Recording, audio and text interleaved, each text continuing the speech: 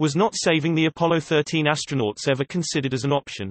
This is a bit of a morbid question, but every source I have checked makes it seem like the moment Apollo 13 had their accident and everyone understood the gravity of the situation, everyone was in agreement that the astronauts had to return to Earth alive no matter the cost. No one talked about continuing the mission and having them die on the Moon, or abandoning the mission and letting them die in space.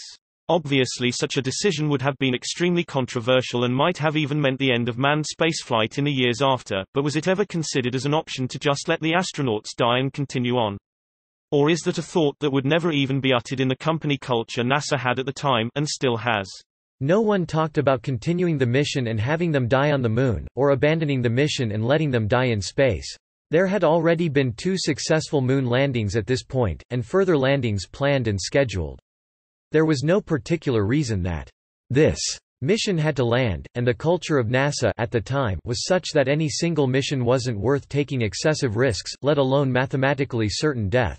Even on the politically critical first landing, Apollo 11, no one would have considered certain death for the crew to be worth landing. According to Dickie Slayton's autobiography, NASA Administrator Tom Paine explicitly told Neil Armstrong that if the mission had to be aborted for safety reasons, he would recycle the same crew for the next mission, the message being, "Don't do something stupid just to be the first."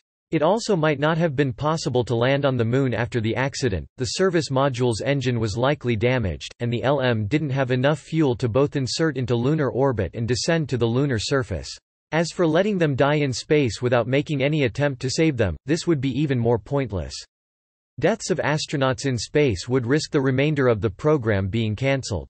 The extra measures taken to bring the Apollo 13 crew home safely only cost, I would estimate, a couple of days' worth of overtime pay for a couple of hundred staffers, if even that, the mission as a whole, and thus the costs of monitoring the mission, was shortened by a couple of days, not pocket change, but quite a small investment relative to the total scale of the project. In exchange they saved not only 3 lives, but they probably saved at least 2 of the remaining 4 landing missions from being cancelled.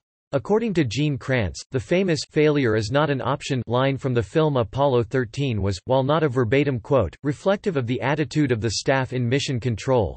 The script writers, Al Reinert and Bill Broyles, came down to Clear Lake to interview me. One of their questions was, weren't there times when everybody, or at least a few people, just panicked? My answer was, no. When bad things happened, we just calmly laid out all the options, and failure was not one of them. We never panicked, and we never gave up on finding a solution.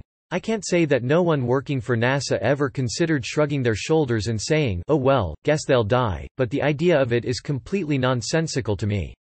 With 3 men risking their lives for the mission, working long hours for 4 days or so to try and save them doesn't seem like a lot to ask.